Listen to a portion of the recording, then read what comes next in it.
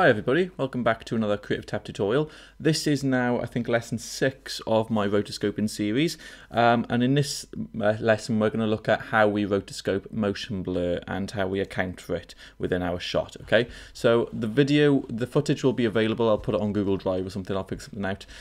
It's 1,000 odd frames long, the shot, but the shot I've used is frames 597 to frames 622. Okay, so I'm only using that bit for this example. What I've got going on is I've put this sort of graffiti. I've very roughly comped it on there, so it's not a proper comp, just put it on there so we can see it. I've roughly put a sort of graffiti on the background, and if we look at the actual footage, let's look at the footage here. We've got a lot of motion blur, a hell of a lot of motion blur, and sometimes people struggle where to put the roto splines and how to account for it. Okay, so I'm going to be going through that today. So what we're going to be doing is just putting something on the back. You can put a checkerboard or whatever on the back if you want. I'll timestamp all this so you can jump straight to the roto, but I'll very quickly break down what I'm doing. I'll put a link to this as well. This is Creative Commons license piece of artwork which you can get. I'll put the link below. I've imported this piece of graffiti, reformatted it so it's let's turn the overlay on so it's gone to HD. I've transformed it down. I've then graded, because if you look at the alpha channel as provided, I've graded the alpha, and just to crunch that in a bit. So I've got a grade node and I grade the alpha, bring the black point to 0.9 just to eat in at that a little bit. So let's just put that back up. I've then pre-multed, so we've pre-multiplied it to get rid of the background. I've then graded it, so there we go. I've graded it to colour match it to the background. I won't be going through the process of doing that, colour matching by channel. There will be a tutorial on that, but yeah, I'll make one of them. These are the values that I've got. My gain and my lift is 0.03 for each of the colours, and my gain is 0.3 for the red and 0.2 for the green and the blue. So if you wanted those values, there they are. I've gone into the saturation and taken that down to 0.9. I've then just very, very roughly, I've brought a keyer from my footage, and I've just got this kind of, I've used these values just to crunch this to get this alpha channel. I've then pre-multiplied this and I've overlaid this on top, which gives me some of that texture coming through from the door, okay? So overlaying that back on top. So yeah, that's what I've got working here, brings the texture back in, and when we come to view over here, I've just overed this on top, okay? So it's working quite nicely, but then when I disconnect my roto, which is coming in on the right, you can see that we've got some problems here. Okay, so what I'm going to do is I'm going to show you how to correctly rotoscope this motion blur. So again, if I disconnect this, it just looks all terrible. So yeah, I'll show you how to rotoscope this motion blur. So what I'm going to do is I'm going to get my footage over here, just so we've got it. We've got the thing on top. In fact, tell you what I'll do. Instead of using the logo which I created, in case you aren't able to do that with further guidance, I'll just put a checkerboard on the background. So scale this checkerboard down, just something like that. And I'm going to go into the double click the checkerboard, and I'm just going to make a color of it as well. So it's probably going to be an ugly color. There we go. That is a really, really ugly color. Cool, so I'm just going to put that there. You can add a blur if you want, so just a blur node, and yeah, there we go, just something like that. It's not even matching, so something like that. Yeah, what I'm going to do though is I'm going to show you how to do the actual roto. So again, like I said earlier, a lot of people kind of struggle when it comes to the roto, so I'm going to make a new roto node. They struggle to know where to start really, and where to put their motion with their splines when you've got all this blur by here. So what I'm going to do is I suggest that you start, see with the leg by here, my leg, you can see there's a lot of detail in the wrinkles when we get to frame 608. But when we come back to frame 603, that detail is very lost. So what you want to do is you want to start on a frame where you've got the most detail, and you want to draw your splines in. So if I very quickly come in and do this, let's just get my Bezier tool, come on down. Mine is going to be quite rough, and if I start taking too long with the roto, I may do some fast forwards just for you guys so it's quicker, okay? But all you want to do is come in and just get as much detail as you can on a frame where you can, and then very quickly go through. Mine is going to be incredibly rough, okay? Just come around. Yeah, so you get all that detail in there.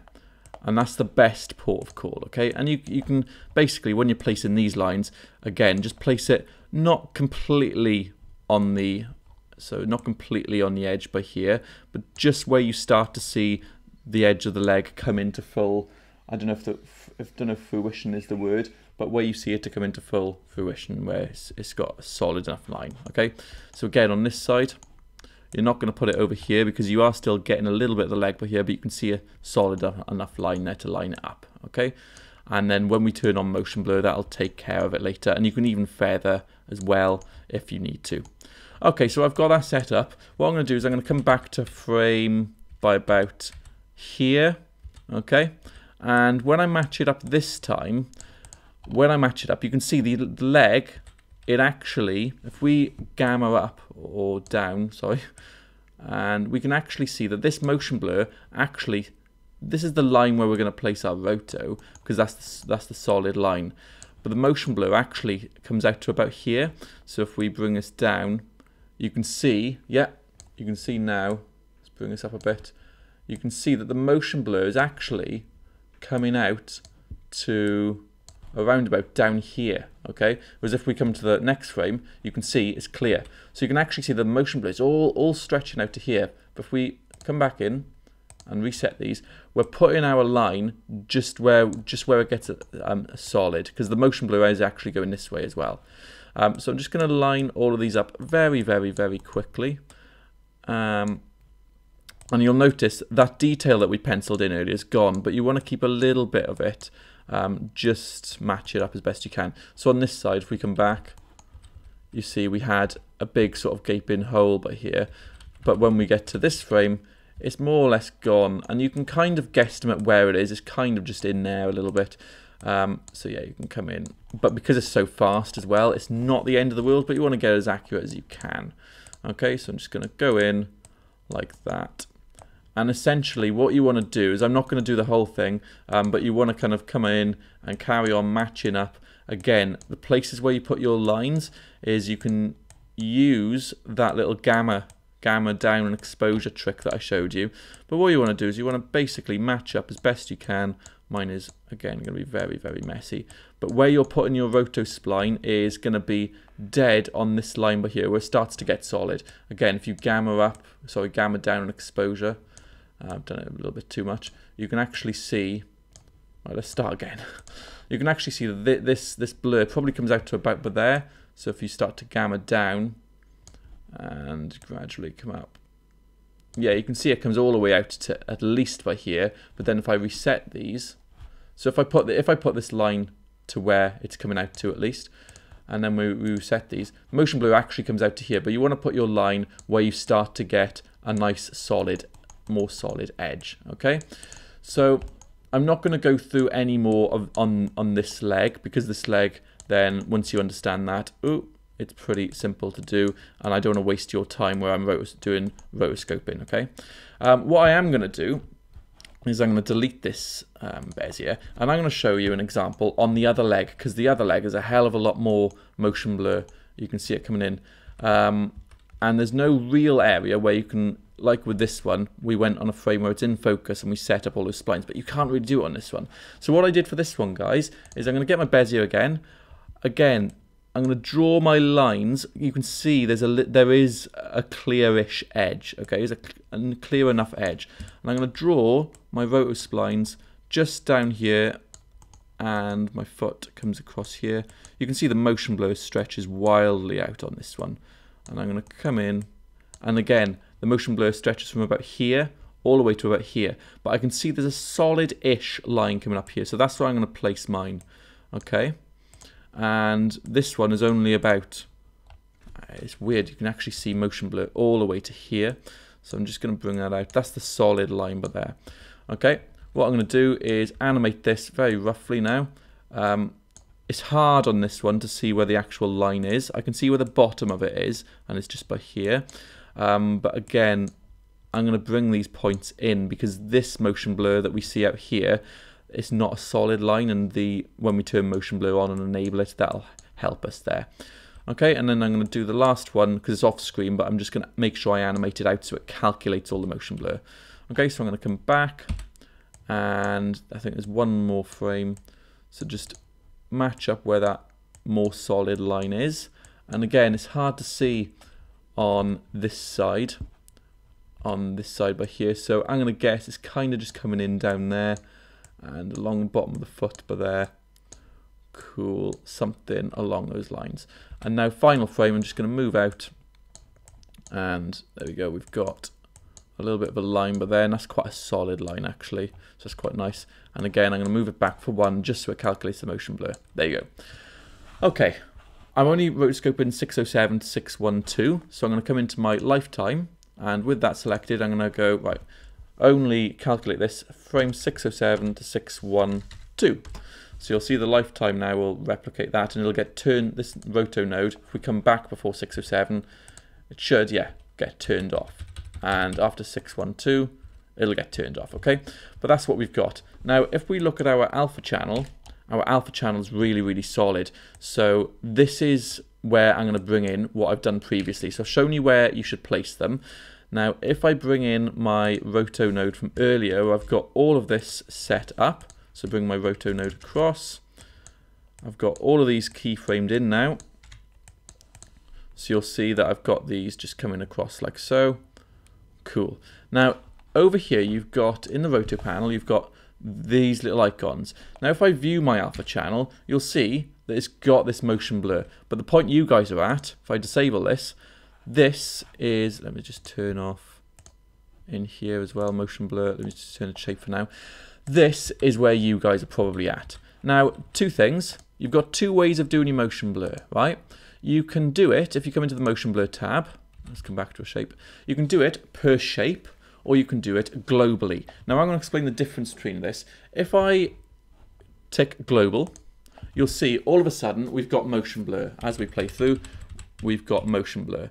And basically what global means is if you turn global, you've got settings in here called global blur, and yours are probably on 1 and 0.5, okay? Global means if we alter these settings, it'll enable motion blur for every single roto spline in here with these settings, okay? So if I alter these settings, it'll do it to each shape. So what I've done is I've just turned the samples down, so, you know, it gives it better quality, and that'll affect each and every shape that you've got in here. So as I turn it up, okay, and by default it's on 1, but as I turn it up, it then gives a better quality for each shape. So global means these settings, it'll do it for every single roto spline you've got in here, okay? Now let me reset this to 1. Now if you go shape, now by the way, with global you don't even have to enable it in here. You can, but it doesn't matter. It'll do it anyway if global is ticked. If shape is ticked, you have to enable it. You have to enable your motion blur in here, and you can do these settings individually, okay? So if I've got them both enabled, but then if I come to this one, for example, I'll click leg 1, and I'll put the settings really, really high for this one, so you've got no banding. But leg 2, I'll come into shape, and I'll set I'll put the settings really low, okay? And you'll see on leg 1, they're fine because I'm doing this. It's got its own attributes, okay? And leg 2 is separate. And then global, like I said, it'll just apply the same settings to the two of them, and you don't need to label it in here. I normally use global, and the basic settings are 1 and 0.5. This is, if we hover over, we'll get an explanation, sets the number of motion blur samples, increase this for better quality. Now, if we look at leg 2, we've got quite a bit of banding in there because there's such a huge sweep. So what I do is I turn this up to 2, and it gives us a much better, and you could even turn it up to 3 if you want to. It gives us a much better quality there.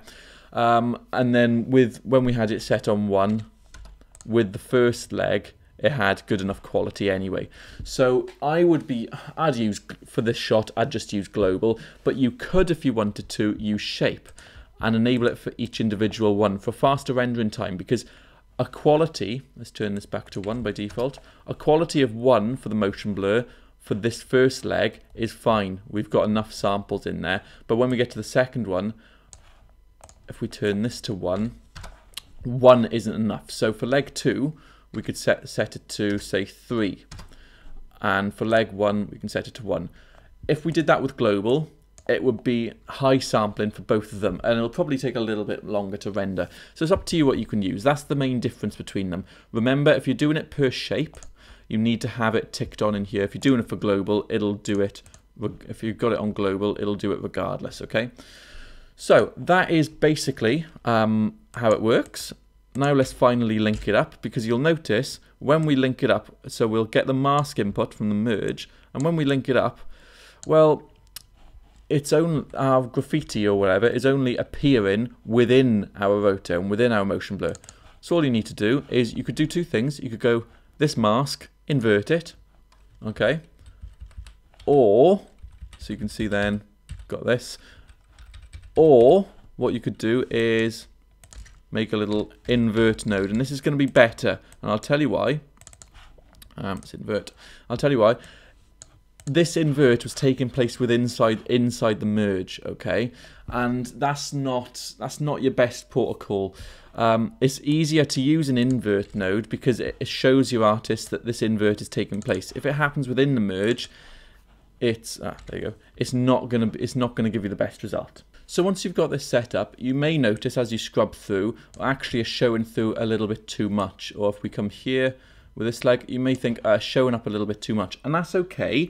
That's the first step of getting this working properly, okay? You need to line the rotos up as I first showed you, and then you need to rely on the motion blur settings to take care of it, okay? What you'll have, if you get to a point like this, what you can do is you can then come back into your roto, and if you're simply not happy with how it's looking, what I would advise is give it a play through first, because when you play it through, it may look, okay, it's working. But if it's not working for you, that's fine. You've told the computer to do as much of it as it can, and then what you'll simply need to do is, if you do feel that it needs a little bit more catering, that's completely fine. You'll just have to come back in and you'll have to modify this and modify these points, okay? You can use the feathering settings if you want to. So you can use the feathering settings here, and that's quite often something that I would do if I'm not happy with how the computer or how the software has enabled it, okay? So you can further use that, and you can basically come back in and modify it. But the first port of call, like I said, is match it up to, let's just go quick back, to this solid line, okay? And if then when you plug all that in, well, it's not really working because it's seeping through a little bit too early, fine. You can play around with it then once you've let the software do the calculation. So it's a pain in the backside sometimes, this motion blur, but once you get it working properly, like I've kind of catered it and got it working over here, it works out really nice. You can see there it's all blocked off, and yeah, it works really nice, okay? So yeah, cheers for tuning in. I hope that did help. Best of luck. If you need any more Nuke tutorials, please send me some suggestions. Give a like and subscribe if it helped, and I hope to see you in a future tutorial.